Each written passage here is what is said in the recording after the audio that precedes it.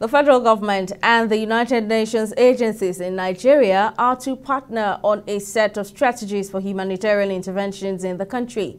Humanitarian Affairs and Poverty Alleviation Minister Betta Edu says at the meeting with UN officials in Abuja that Nigerian government and the UN will strategize on areas of collaboration according to President Tinubu's renewed hope agenda. She also added that the Humanitarian Affairs and Poverty Alleviation Ministry will be meeting continuously with other development partners to seek ways to address Nigeria's humanitarian crisis. We've agreed on a quarterly meeting. We've agreed on a joint assessment of the humanitarian crisis across the country early next year.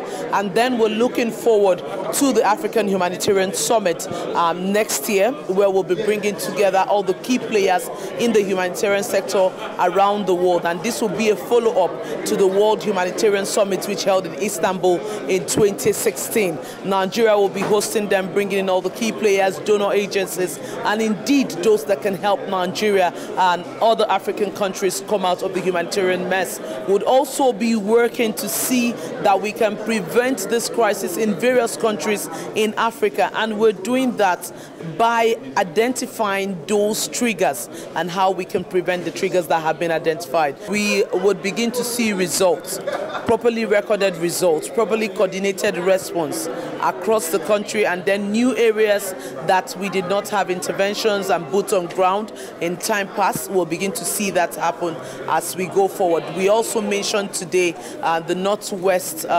Humanitarian Operation Response Plan. This is the first of its kind for the Northwest. We've had a lot on the Northeast. Now we're including the Northwest, and then of course Benue as a state and other flashpoints in Nigeria. We have been waiting for stronger leadership in the government on humanitarian affairs and poverty alleviation, and I think the minister set out very clearly what the expectations of government are, and on behalf of the UN I can say we stand ready to play. We need to deliver together for the benefit of vulnerable people in this country. So as the minister said in the meeting, we can do this together, which means better coordination, better accountability, and at the end of the day, results for people in need of humanitarian assistance and needing to reduce poverty.